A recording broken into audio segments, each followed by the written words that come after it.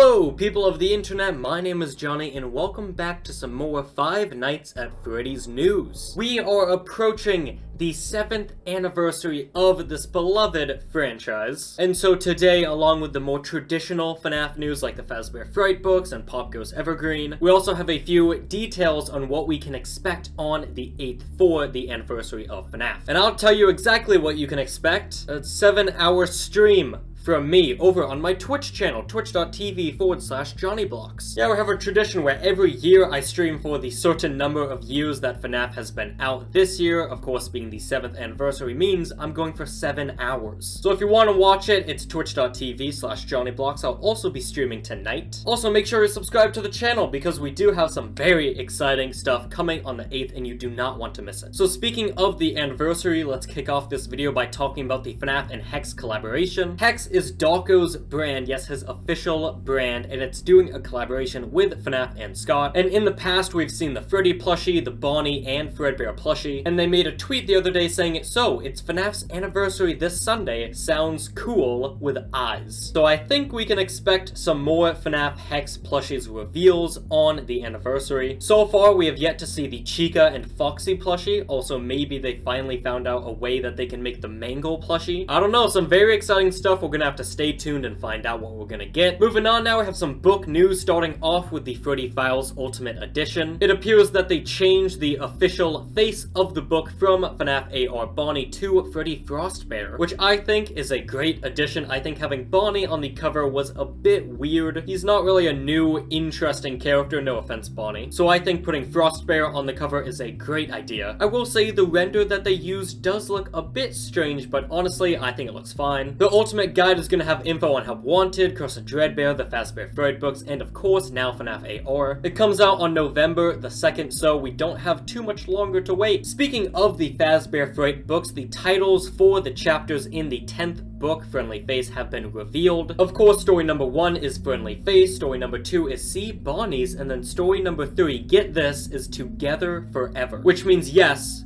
Scott did just rickroll us in the FAZBEAR Fright series, because that is a song made by Rick Astley. Taking a look at the description for the book, I can definitely see the See Bonnie's title working with the second story, where Mott quickly flushes his brother's creepy new pet down the drain. So I really hope that we don't see Sunken Toy Bonnie crawl out of Mott's brother's toilet, because I feel like that is... it definitely has a high chance of happening in the story. These stories are weird, man. As for Homecoming Queen Jessica and Together Forever, I don't really see where that could go. Reprogramming a defunct animatronic, I don't know, maybe it's gonna stick with Jessica throughout the entire story. We're gonna have to wait and see. It releases in almost exactly a month on September 7th. And then we also have an updated cover for the second box set for the FAZBEAR Fright series and also the Felix the Shark book. It looks like he's now swimming in some toxic waste, maybe a polluted water source, or it could just be a green aesthetic for the background, I don't know. And the box set arrives on December the 7th. Moving on, we have FNAF AR. It has received a few updates, both in the form of official updates fixing bugs, and also updates to the Freddy Festival blast from the past happening right now. Do you feel that chill in the air? It's Black Ice Frostbear. Come by the Freddy Festival for his meet and greet. So you have Black Ice Frostbear coming into the Freddy Festival, and of course you also have Woodland Toy Freddy. This isn't a forest, and that's no tree. Say hello to Woodland Toy Freddy. He sure would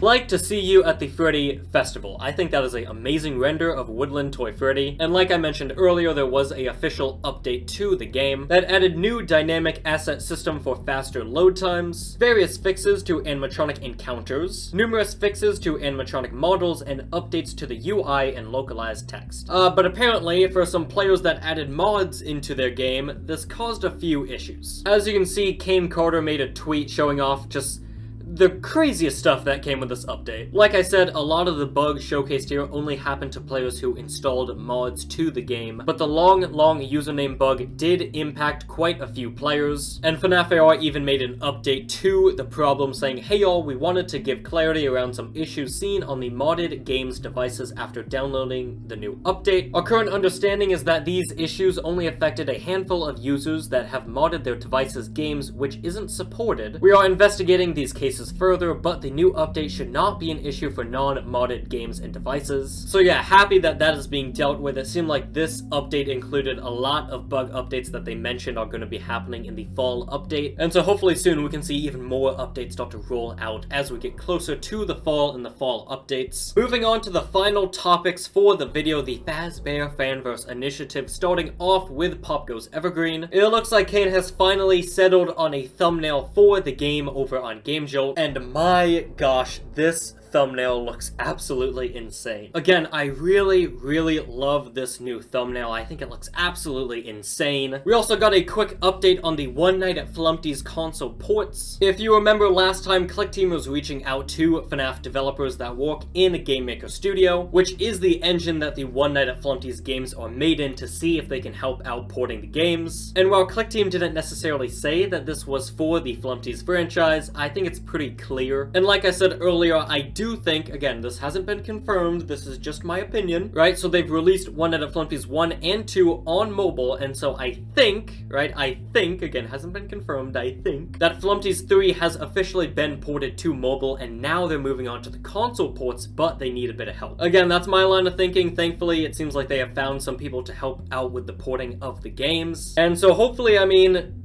maybe this year we can get Flumpty's 3? That'd be pretty awesome. And now let's talk about FNAF Plus, because oh boy, this is insane. This is probably the best news that we've had in a very long time. But quickly, let's touch upon the puzzle that is apparently happening in the descriptions of the FNAF Plus videos. Kane made a tweet saying the titles and descriptions for the 5 released FNAF Plus teaser videos have been updated. Each description has been given a single new character, possibly acting as a piece of a incompleted puzzle. And as you can see, the puzzle so far has F, H, Q, O, and U. I think that this is going to be some form of URL code, though it seems like this is too short to be a YouTube link right now. It could very well over time develop into a YouTube video link. So far it seems like this is all we have on the info, so let's just move on. Alright, now we have the big ticket news for today. The FNAF Plus short, Breaking and Entering, is premiering on August the 8th. I did not think that we would get any fanverse news for the anniversary, you know, maybe an update on Security Breach, maybe the movie if anything, but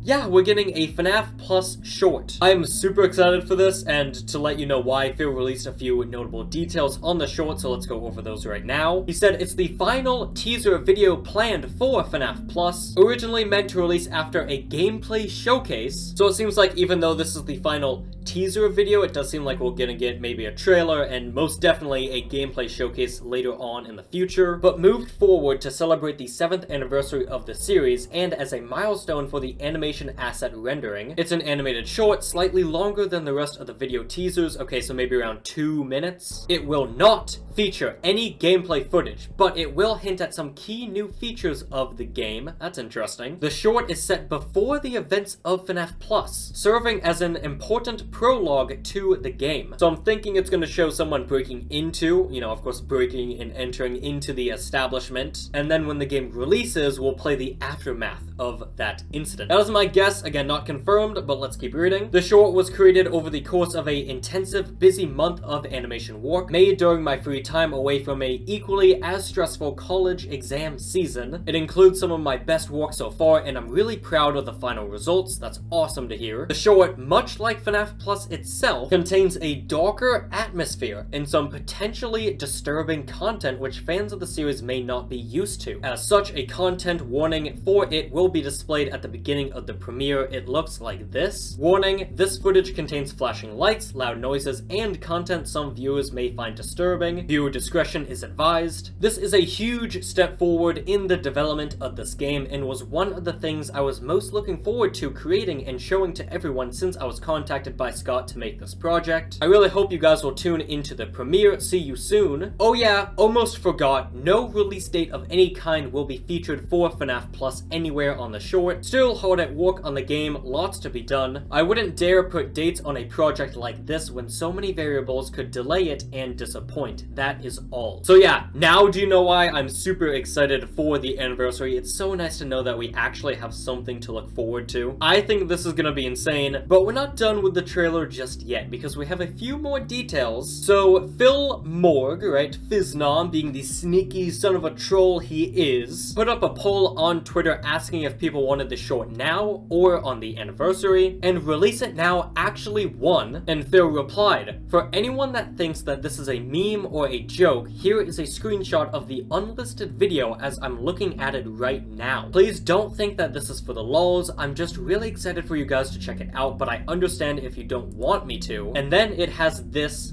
image. As you can see, it is a unlisted video posted on the 1st of August titled Breaking and Entering with 25 views. The video is 13.5 minutes and the thumbnail is a exit door and sign. And just to make it clear, it was a troll, right? He completely trolled us. We got bamboozled as always with Phil Morg. But the meme video was only a couple of minutes. So it's interesting to speculate.